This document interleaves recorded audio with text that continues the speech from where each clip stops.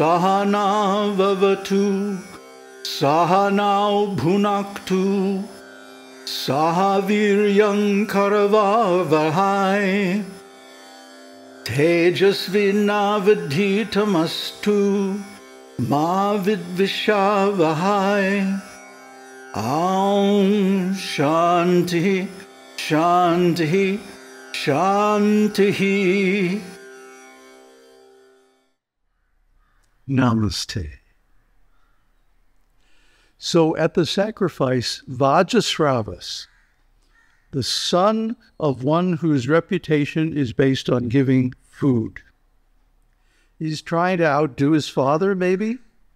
Or he certainly is striving for a result to go to the heavenly planets. And as a result, he's cutting a few corners in his sacrifice, giving away these old cows that are good for anything and are just going to be a burden on the brāhmaṇas that receive them. So because of this offense, he's certainly going to get a lower birth than he's expecting. His son, who is just kumāra, he's not even pubescent. He's still a boy. But he sees this clearly and he gets faith. He gets inspired.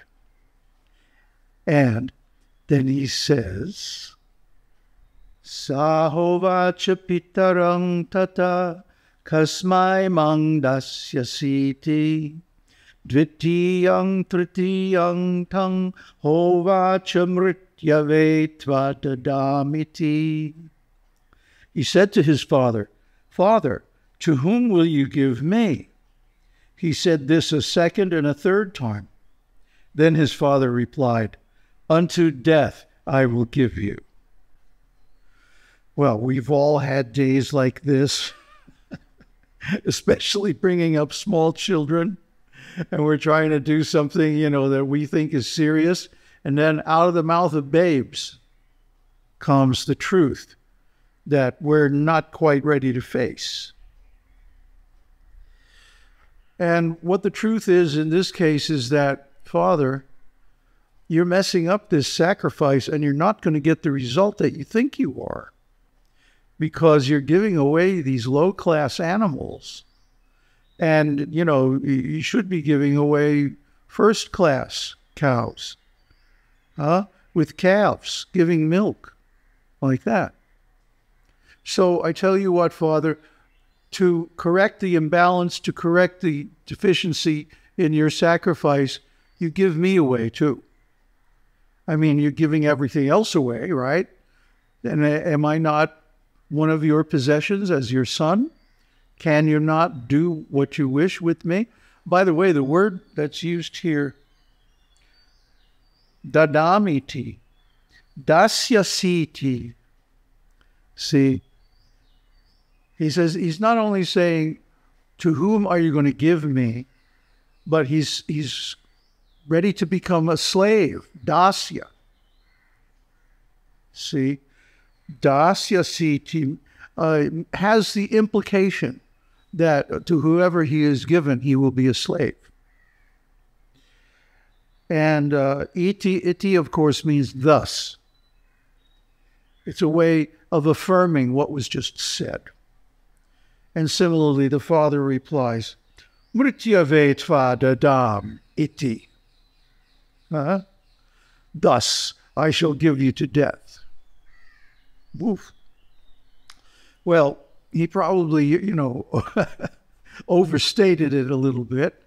But, we see this, or we hear this in conversations sometimes. People will be arguing, and one of them will say, oh, go to hell.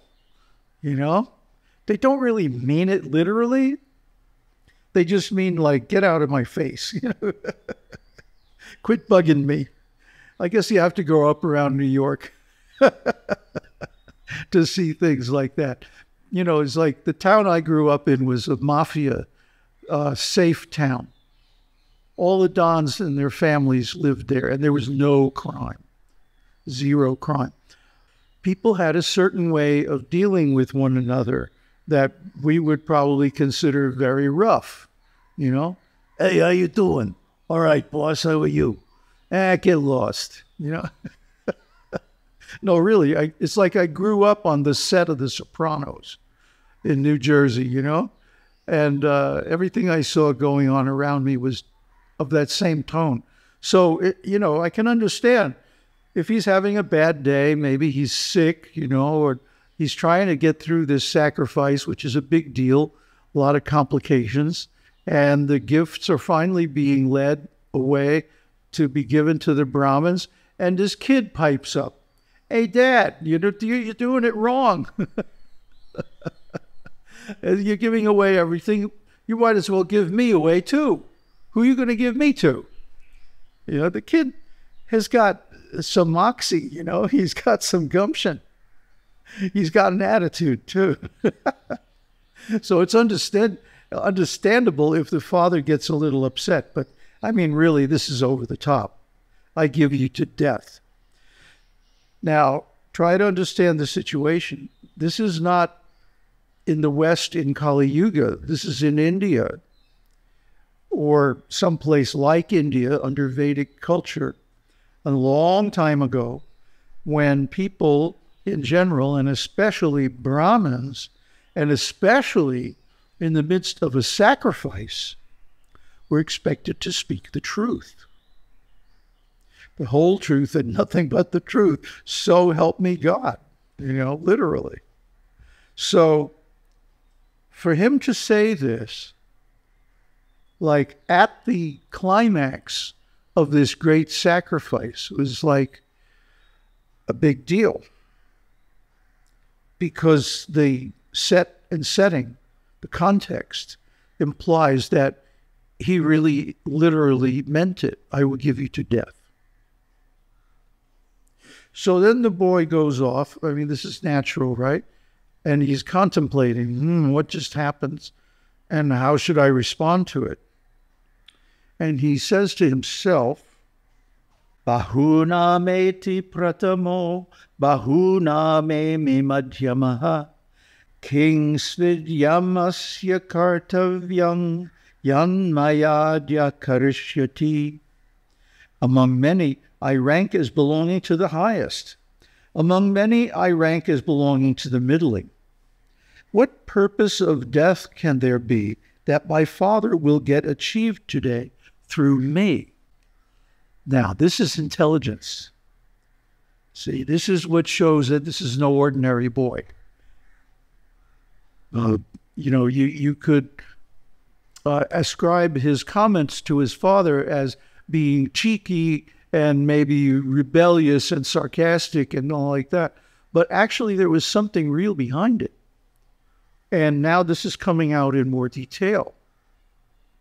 What is the purpose of death in arranging this? What does he hope to accomplish through my father cursing me to die? So in other words, he is well aware that death is not an impersonal or mechanical phenomenon, that there's intelligence involved, that death is not arbitrary, that death is a lawful thing having to do with the law of karma and the attribute of Ishvaratam, the controller, being the nature of God. And so, okay, if I am to die, God has some reason for this. This is not arbitrary. It's not accidental. It's not just happening by coincidence. There is no coincidence. Everything is the will of God. But this is intelligent. This means that we're not dealing here with an ordinary boy, an ordinary stupid kid. No. First of all, he is the son of a brāhmana. And in those days, that meant years of strict training. For example, in the memorization of scriptures. I've seen it. When I was in India, our organization at that time had a gurukula, a children's school, and they brought in traditional brāhmanas to teach them. And they were teaching them by rote. They would write something on the blackboard and then point at it and chant it, and they were expected to repeat it until they could repeat it perfectly. And then they were supposed to memorize it so that they could repeat it by heart. And they did. And we will see this talent on display later on in the dealings between Nachiketa and death. So now death has been invoked by the father at a great sacrifice in front of the fire. In other words, no one is expected to speak a lie before the fire. And in olden days, when there was no court system or judges available, I mean, sometimes the king would act as a judge, but out in the villages in the middle of nowhere, where you're going to find a judge. So instead, they would have the sacred fire be the judge. Everyone would gather and both sides would present their case before the fire. And by the result or by the reaction, by the response given by the fire, they would determine the merits of the case. So no one was expected to speak a lie before the fire. The fire is God. The fire is the supreme, the ultimate truth. Remember, we talked last time about how the sun diminishes everyone's span of life day by day. And that's why it's known as an inauspicious planet in Vedic astrology.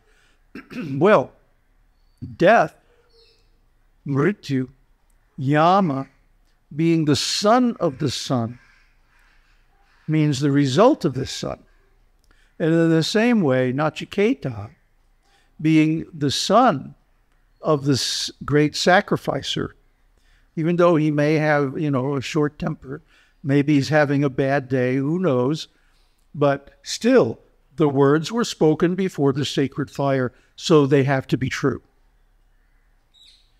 This reminds me in Mahabharata, the 5 Pandavas had a vow that whatever their mother spoke, whatever words came from her mouth, they would literally be willing to sacrifice their lives to prove those words true.